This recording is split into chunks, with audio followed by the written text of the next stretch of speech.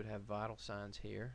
Here you can see her allergies. If also, again, if she had an appointment today, she should have an appointment reason already put in there, and at whatever point she gets green lighted and is ready to be seen, she'll have a chief complaint. Now, the problem list is a list of her active diagnoses, or which is to say diagnoses on her diagnosis list that haven't been marked as resolved. Now, you can access this list here also by clicking this DX button up on the list of buttons across the top, and that shows all these. And I'll show you later how to manipulate these to keep somebody's list kind of clean, because they can get pretty messy and it's hard to look through them to see what's actually going on with a patient.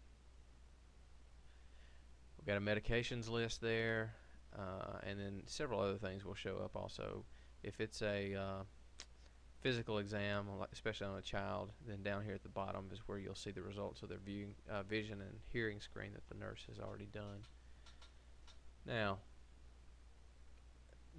one of the first things that you need to know also how to do on any patient when you open their chart is to look at their old notes and see what's been going on with them in the past. And so, as you might have guessed, that would be by clicking on this chart button up here. Now, it will bring up a note by default, and how it chooses that note is hard to guess. Usually it's the most recent note, but if they've got notes saved in different clinics, then it might not be the most recent note. I think I've noticed that pediatric notes get showed by default, if there is one, over family medicine notes, even if it's not the most recent one. But anyways, you don't want to be going through here and trying to find one of the many notes through clicking these drop down lists here. What you'd rather do is click on this document history button. It's going to bring you a nice little window up here that shows you all the old notes that they've done in a list that is actually sorted by most recent to least recent. And then you can start clicking through one by one and seeing what they are. Now, what decides how these things are labeled? Well, whenever anybody saves one of these specific notes, they get the choice last minute before they actually save it as to how to file it. So you can see that many based on this would have been seen several times in the gynecology suite, once in pediatrics, and then she's got some other documents that have been saved in here as well, some forms and prescriptions and such. A little tip here: when you are working in this little window, which you will be a lot, if you want it to go away and keep looking at the note that you're looking at, don't click this exit button, because if you do, you'll see the whole thing goes away. What you want to do, again, click chart to open up this view, click the document history button to bring up your nice little window to select the note you want to see, and to get rid of this and still look at your note, click the X here in that little window instead, and it goes away, and you can still see the note that you're wanting to see, and you can read that note. And when you're done reading it, you can bring the document history back up and look through all the notes until you feel comfortable in knowing that you kind of know what's been going on with this patient based on their prior visits. Now, what are some other things that we can do to review this patient's chart? Well, we can click this button to go in and review all their labs, and the details of that, how to navigate through this, have been covered in another lesson. If we want to see what prescriptions they're on, again, it's here in the clipboard, but if we want to manipulate that list in any way, we go into RX, and we can see what they're on. And if we want to see what they've been on the past that's not active now, we can uncheck this Show Active Items Only button, and inactive prescriptions that are from the past will show up in red. If we want to see any correspondence messages from one person in the clinic to another that are regarding this patient, you can click on the message button, and it will show all the messages from one person to another that are about this patient.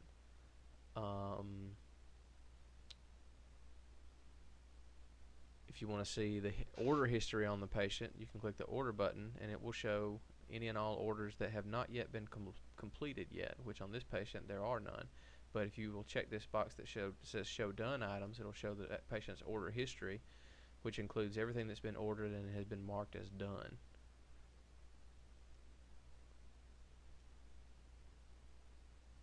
Click on Bill to view the patient's bill history, not to actually bill something. And nothing's been billed on Minnie Mouse today, so she has nothing showing up in her bill history as of now.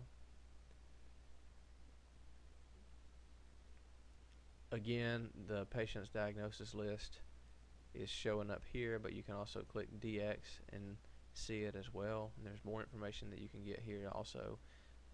For instance, you can click on, well, benign hypertension, and let's say you want to figure out exactly when that patient was diagnosed in our clinic with benign hypertension, so that you can go back and review the note from that day to see what went on when the diagnosis was made. You can select it so you have something to go on, and scroll over to the right here. You got onset, reported, and entry date. Find that entry date, and that'll tell you the date of the note that you should go into the chart and look for to find the note from the day that that diagnosis was entered. Now, other things as far as reviewing the patient's chart, there's the result viewer that you'll need to go into to look at the patient's clinical documents history. The details of that is covered in another lesson. And then the EKG interface is actually brand new in 2008, so it will only show you EKGs from 2008 and on. Any other EKGs in the patient's chart from 2007 or before will show up in the result viewer as EKGs, so keep that in mind. I think that's about it as far as reviewing the patient's chart, knowing where to look for old stuff to kind of bring yourself up to speed on the patient's status. So we'll end the lesson now. We'll go into the detail of some other stuff in other lessons. This lesson we're going to talk about the ordering program, how to use it, and how to navigate it. When you first open the ordering program, it's always going to bring up this dialog here. Now, your main thing that you're going to do is change your facility to whatever facility you're in. I'm usually in red, but if you're in peds for that day or whatever, you change it to that. You choose the billing provider, which is going to be your name / the attending's name. Sometimes by default it'll show up here with as having this by facility button checked, and you won't always be able to find your attending. You need to always have it selected here under the all, and if you can't find your name / your attending, this is the first place to look. It's probably because for some reason it's checked under by facility. And this receive results user, it's important to always make sure that it's you when you're in your own suite. That tells the lab when the results come back that they need to send you the message as opposed to somebody else. Now, it's in the PEDS or the OBGYN department that needs to be your attending's name or initials, not yours, because you're not necessarily going to be around in that clinic when the results come back. But for our purposes, we'll have it set for me because we're going to treat this as though it's a family medicine patient. Now, here's the ordering program. I don't use all these buttons, but I'll go through and show you the ones that I use. And keep in mind that there's a lot of things that you can do with the ordering program that I'm not going to be showing you because I never really learned how to do it. Everybody seems to know a little bit different things that you can do with it, and the purpose of this is just to show you how to do the things that I know how to do. The first button you see is the macro, and there are lots of macros for different types of visits. When I use the macros mostly for our child physical exams because it helps me to figure out which shots need to be given, reminds me to do certain labs on certain child visits. You absolutely need to use the macros for child physical exams, and they're here at the top. Now you can scroll down and see that there are lots of different macros for lots of different conditions. I use macros a lot for eczema visits because it automatically brings up some useful PDF files to print out. I use it for otitis media, colds, things that you do a lot of visits for. It's helpful because it keeps you from typing in the same plan over and over and over again in the free form. It just allows you to click. If there's something that shows up that you don't like, you can stop it. You can delete it. Now, I don't use the hypertension one very much. You'll notice